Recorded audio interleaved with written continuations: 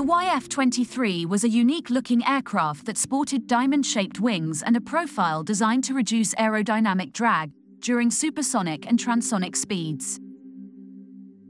Additionally, it had an all-moving V-tail and a high cockpit placement that allowed for excellent pilot visibility. The tricycle landing gear configuration comprised two main landing gear legs and a nose landing gear leg. The weapons bay was on the underside of the fuselage between the nose and main landing gear. The cockpit contained a side throttle and a center stick.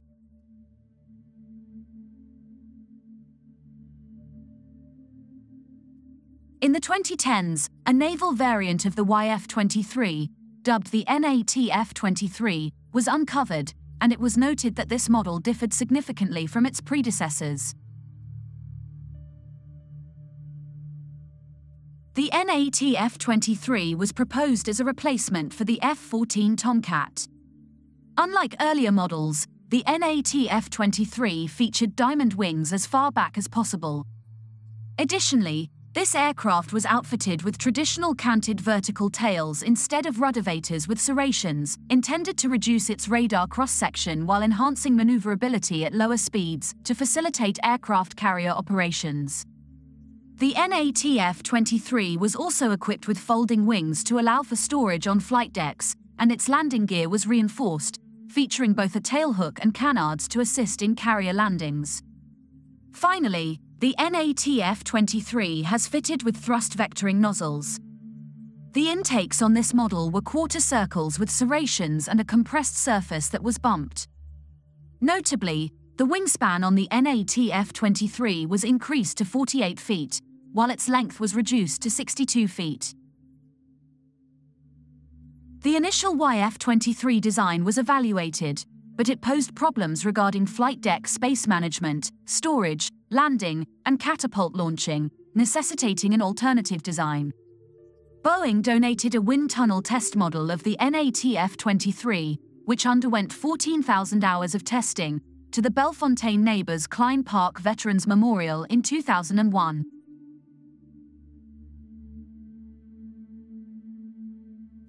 The F-23 fighter aircraft possessed certain traits that could be integrated into a sixth-generation fighter or, the Air Force's proposed Deep Interceptor, designed to aid B-21 raiders during their missions. One of these traits, the V-tail aspect, has already been discussed in the preliminary stages of developing the next generation of fighters. Boeing will probably draw from its previous involvement with the F-23 when considering the design of their future fighter.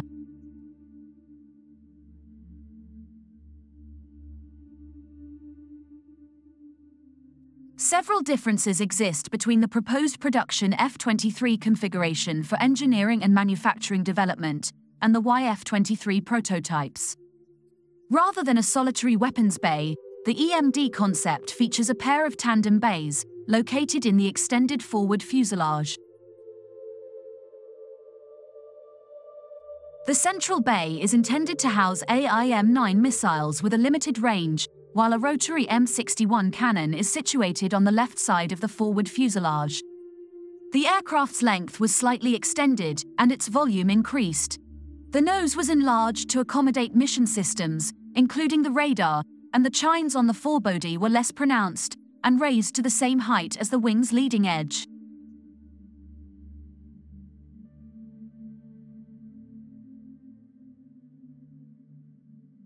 The engine nacelles could adopt a smaller, more circular shape by removing thrust reverses. The gap between them was filled in to ensure area ruling was maintained. The inlet design was also modified, from porous panels to a semicircular compression bump.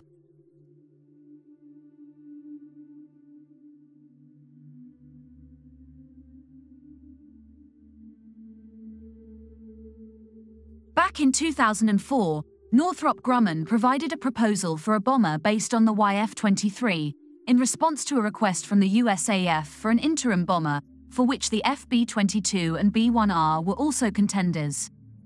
Northrop took the PAV-2 aircraft and modified it, so it could be presented as a visual representation of their proposed bomber.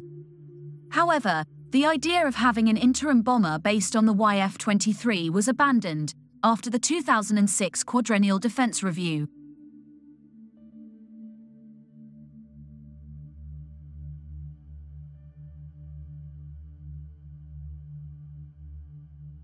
The review favored a long-range bomber with a significantly greater range. As a result, the USAF has shifted its focus to the next-generation bomber and long-range strike bomber program.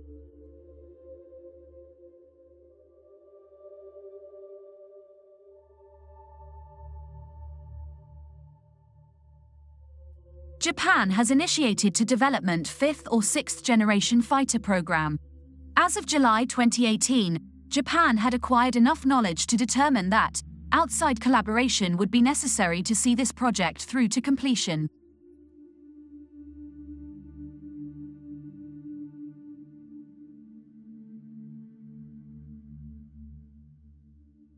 Northrop Grumman is among the companies that have expressed interest in participating, and there is conjecture that they may present Japan with an updated version of the YF-23.